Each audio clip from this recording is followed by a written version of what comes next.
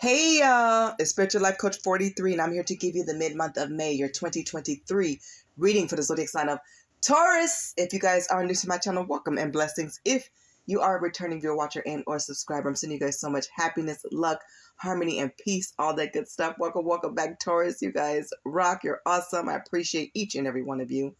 If you are a cross watcher, I'm sending you prayers, healing, and blessings to you and to all of us here.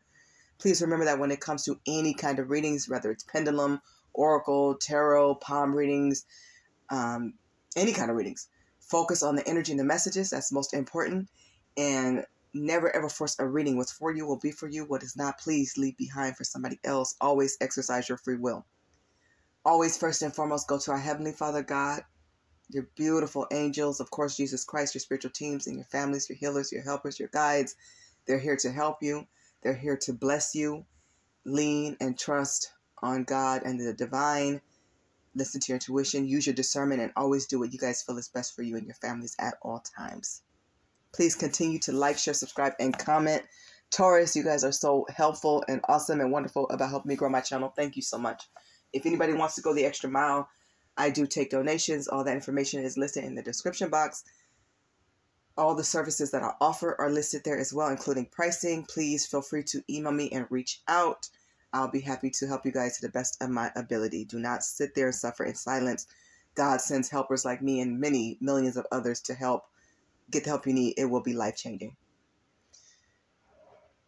Taurus, this reading is in regards to the karma that people are reaping and receiving for hurting you and betraying you.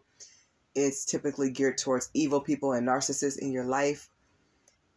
Understand this. It is something I'm guided to do these readings like this, and it is preparation for you and for them. Sometimes they cross-watch. We're all here to learn, so hopefully they learn and change, but of course that's up to them.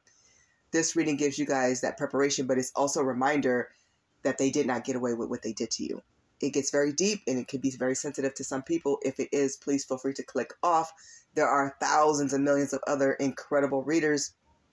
Please reach out to them or come back and watch one of my other types of readings, because I do various types. I have shorts coming up and podcasts and so many other wonderful things coming up. So get in where you fit in. No harm, no foul. So if you guys have decided to proceed, let's jump into your reading. It has been prayed and meditated on. The overall energy in regards to those who have betrayed you is that they lack drive and determination. So they have a lack of drive and determination. This means they really don't have goals that are something that people would be proud of. They don't have goals. They're not looking to the future. They're about what they can get quick fixes here and now. A lot of them are addicts, and we all know that goes hand in hand with narcissists. They're usually addicted to evil people, low vibrational people, doing low things, being mischievous and distant. Can't trust them, so they're very dishonest. You know, they have inflated ego. They don't have drive and determination. You do. This is why you guys excuse me. This is why you're not a match with people like this, especially if they're friends or if they were a love interest. Like, let's say they were an ex-spouse, ex-boyfriend, ex-girlfriend, twin flame, soulmate, whoever they are. You know, could be sibling, could be family, but you cannot surround yourself with people who are going nowhere fast because they choose to stay stuck and stagnant. They keep going lower and lower while you guys are elevating higher and higher to walk your divine path and purpose. So we're all being called to step up and walk our divine path and purpose, but there are people who choose not to do it. These people who went against you and betrayed you and hurt you, they have hit rock bottom. Some of them are homeless. Some of them are definitely in need of desperate help. They need to decide to change. Some of them are just so lost. They don't know if they're coming or going. I mean, they're out of their mind. You know, a lot of them need to be in mental institutions. They need help. They need a lot of assistance, but they need to get it right with God first. They need to want to change. They need to get back to a place where they had, you know, some kind of class about themselves, some kind of dignity. Even when they were pretending, they had time. You know, I always see it as these people had time to change. What happened is they got worse and they didn't change. So now they've gone down. They're in this downward spiral. They've hit rock bottom. A lot of them are drug users. They're abusing all kinds of substances and different things that's toxic for their body. It's like they don't see a way up. They don't see a way out. And they had the time to do it.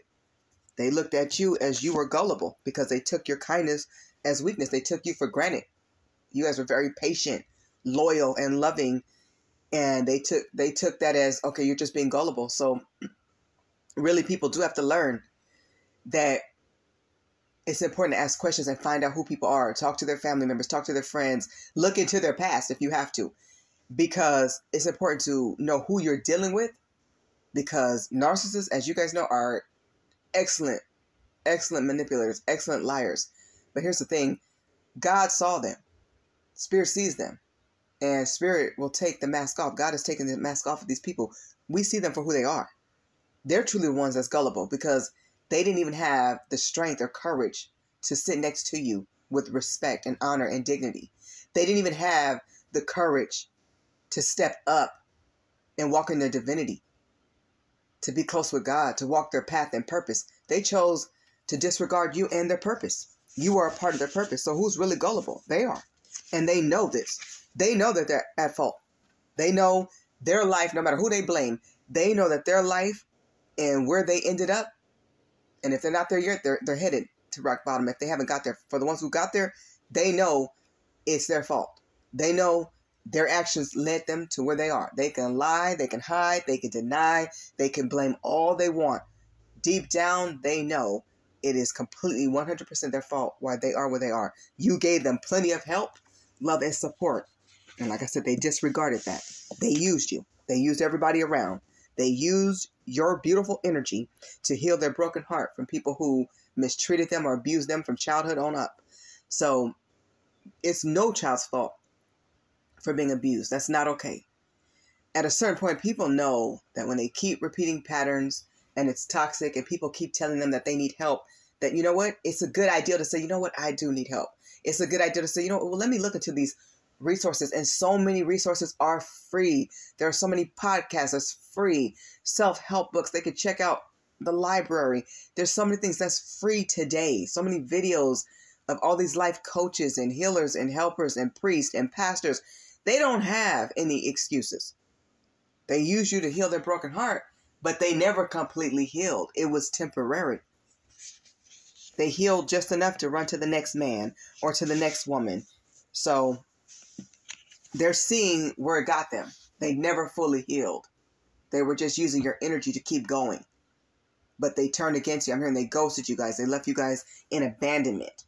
They didn't value the friendship or the relationship you guys had. They didn't value your love. They didn't value you. And that's not okay. They're jealous of you, Taurus, because you're verbally intelligent. You know how to speak with class and integrity. You guys have dignity about yourselves. They don't have this. They pretended to be. It's like if you saw that you were the one who always had to speak up, you had to go clean up behind embarrassing things that they said. You had to clean up the language or, say, oh, she's not really like that.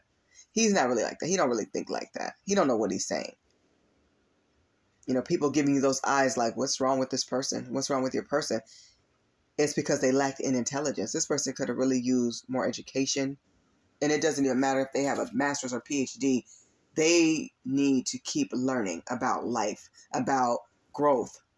So many people get stagnant. They stop growing. But you're verbally intelligent. They're jealous of that. You have a way with your words. You articulate words well. You know how to communicate. You could talk to anybody. You're very good-natured and you're friendly and you're smart. You guys have outsmarted them. They never thought you would leave. They never thought you would catch on, but you have. So once again, who's really gullible? Them, because they succumbed to their addictions. They succumbed to their environment.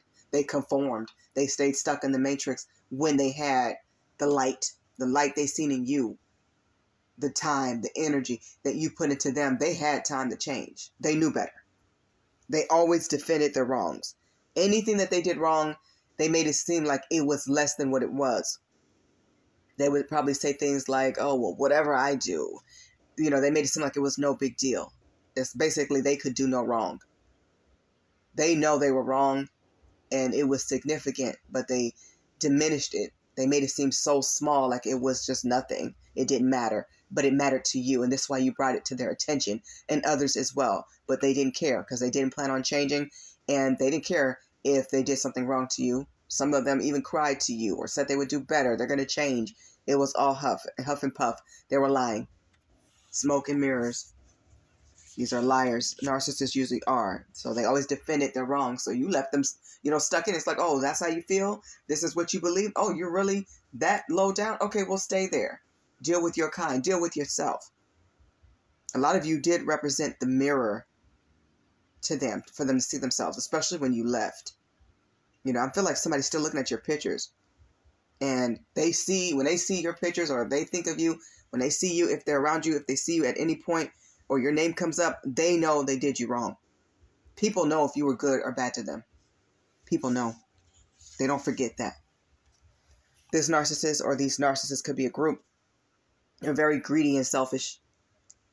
Always feeling entitled after anything that they can get their hands on. Always taking from me. All about me. All about mine. What they could get. Even if they did 1 or 2 good deeds for you. And some of them will do good deeds. But that's because they're getting 10,000 good things and gifts and blessings back from you. They didn't do it with their good heart and good intentions. And some of them are facing an unwanted pregnancy. They're going to have to come out them pockets. They're going to be exposed for this if they haven't been already. They're going to have to fess up. It's going to come out. What's done in the dark is going to come to light. They were out here cheating and they made a side baby. And it is never the child's fault. It's never the baby's fault. They're going to have to explain someday how this child was born. You love this person. You want a real relationship. You want to be with them. You can see the future. You see the good and how you guys can build and work together and have a business or a partnership and work together. They didn't want that. This person has major issues. It's like they sabotage everything. I'm hearing self-sabotage as well. They sabotage everything that's good. They sabotage a relationship with you. They may have strained relationship with friends and others. People are cutting loose of this person. You guys walked away because you felt you had to. They were going nowhere. They were holding you back. They were causing you delays.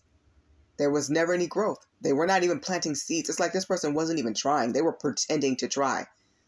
They talk a big game. They talk a good game, but they never back it up. They never go all the way through. They don't get to the finish line.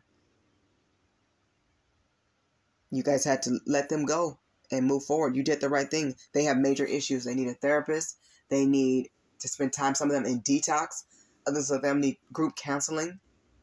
They need a lot of help, especially, the ones who have already hit rock bottom. They have major issues. This means this person ran from living life to the fullest. They live life like a party. They may have taken a lot of risks. They always take risks. But it hurts people. It leaves a string of people hurt like you in the process. They have major problems. You told them they have issues, a lot of you. So some of them could have been violent, never tolerate any abuse of any kind, whether it's verbal or physical. One time is too many. People have to learn to check people at the door.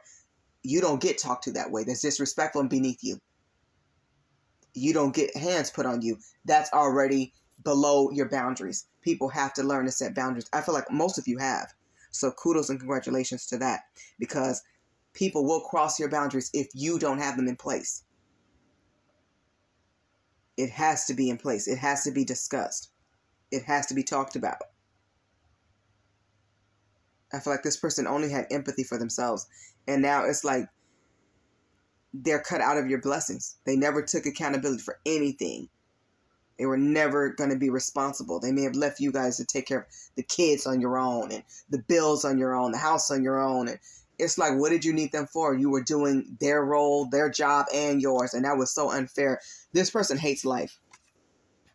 They hate you. They hate life. They hate everything except their addictions. They love that. Their addictions is the problem. Them choosing their addictions is the problem. Them not going to get help to break these addictions and habits is the problem. They were supposed to break these bad habits.